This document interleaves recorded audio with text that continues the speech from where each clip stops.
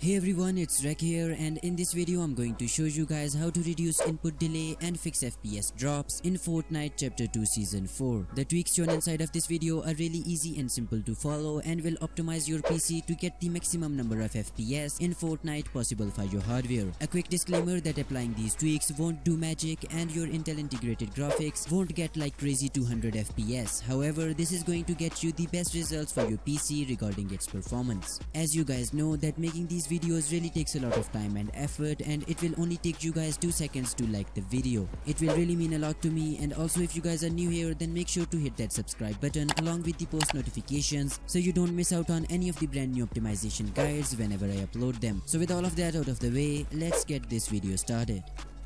So starting off with the optimizations, we are going to be turning off the low latency mode. Low latency mode, as the name implies, lowers the latency of the games that you play. This feature is really useful, however it can cause some stuttering by increasing the amount of processed frames, especially on low-end hardware. So I highly recommend low-end PC users to disable this, and for others I recommend you test both on and off and never ever use the ultra option.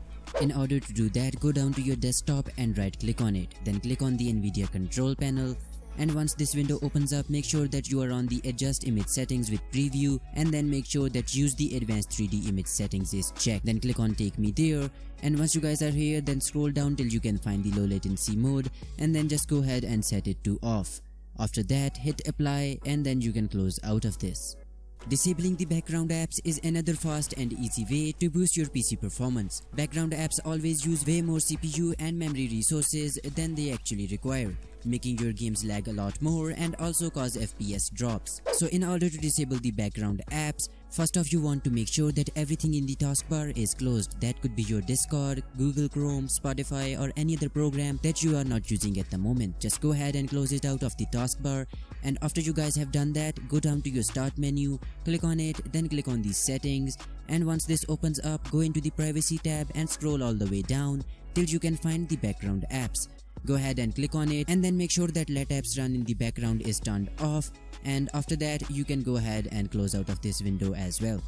Disabling notifications will not only get rid of all the annoying notifications popping up while you are gaming, but also free up some CPU usage that can be utilized by your game for a better and smoother gaming experience. Notifications are really not that important anyways, and they are best disabled. So head down to your start menu and search for notifications. Go ahead and open it up, and then make sure that notifications are turned off and all of the checkboxes under it are also unchecked. Once you guys have done that, go down to the focus assist and make sure that this is turned off as well. After turning off both notifications and focus assist, go down to storage and make sure that you guys have turned off the storage sense as well. Storage sense is actually a feature designed to help you free up some space automatically when you are running low on storage, which does seem really useful, and it is, but not so much for gamers. You see, when it runs its process in the background to clear up some space, it causes high CPU usage, and Fortnite is a very CPU bound game.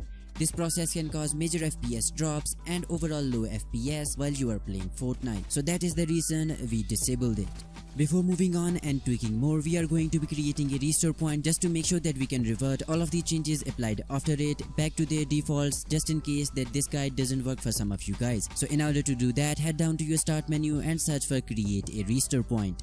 Go ahead and open it up, and once this window opens up, click on the drive where you guys have installed your Windows and click on configure. Make sure that system protection is checked and set the max usage to around 5%. Then hit apply, hit OK, and then click on create. You can go ahead and name it anything. I'm just gonna name it backup, and then hit create, and now you have successfully created a restore point.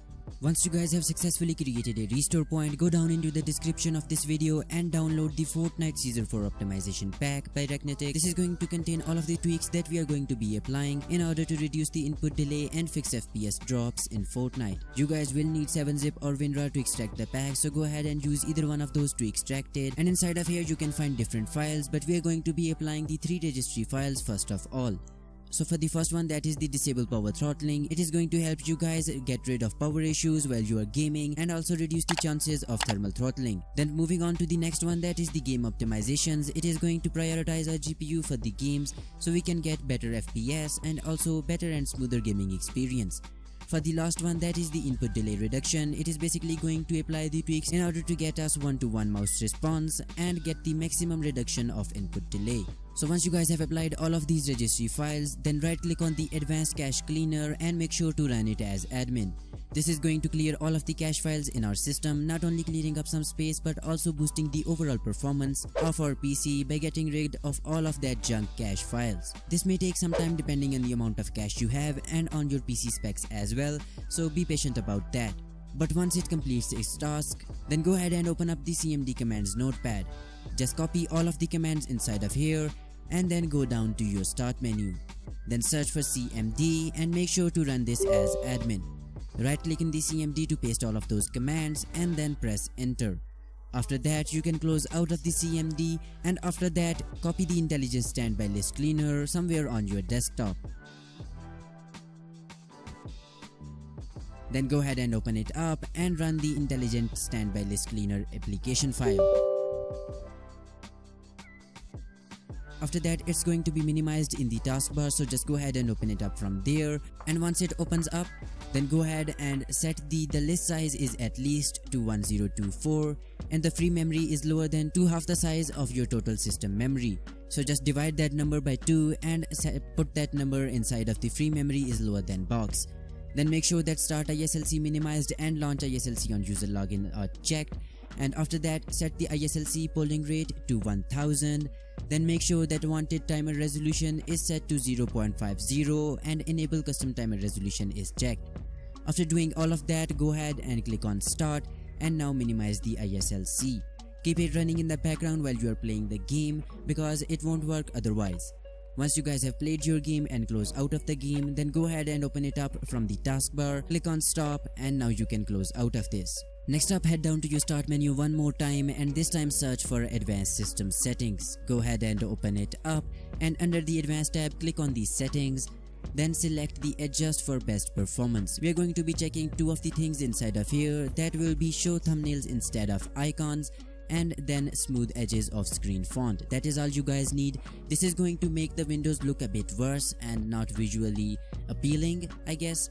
But this is going to help you guys get a lot better performance and a lot more FPS in the games that you play. Once you guys have done that, go into the advanced tab and then click on the background services. After that, click on the programs once again just to make sure that our PC is providing the processor resources to our programs and not the background apps. After that, hit apply, hit OK, and then go into the remote tab.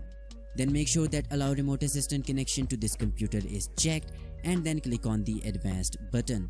Once you guys have done that, make sure that this box is unchecked, hit OK, and after that uncheck the first box as well, hit apply, hit OK, and now we have successfully applied this tweak. So those were all of the optimizations inside of this video, and I really hope that this video helps each and every one of you guys. If you guys have made this far into the video, then you guys are true legends because most of the people have already clicked off of the video. If you guys did make it this far, then make sure to leave a sweet comment down below with hashtag BurgerGamer for a shout out in the next video. And also make sure to leave a like down below. These videos really take a lot of time to put together and it will only take you guys 2 seconds to like the video. Subscribe to the channel if you guys are new here and want more of the optimization guides. And now I'm going to be rolling the shoutouts from the previous video, but just keep in mind that you are awesome, you're the best at what you do, and you always have the potential to improve. With that, I guess I'll see you guys in the next one. Until then, stay awesome.